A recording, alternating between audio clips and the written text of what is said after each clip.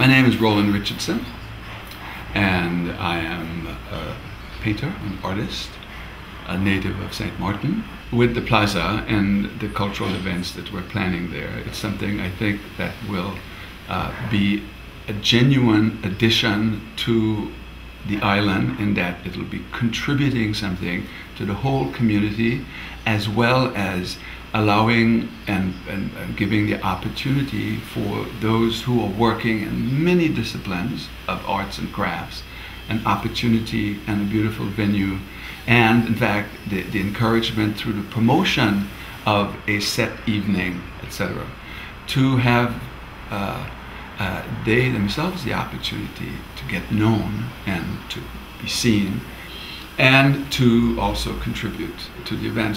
I think that St. Maarten is at a very important juncture in its history.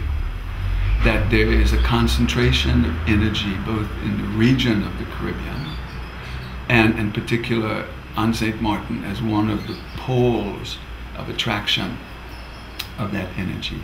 And as such, Porto Cupecoy is an example of one form in which that energy is transformed into this entire village. As we become more culturally conscious and aware, we in fact function on a higher level of consciousness.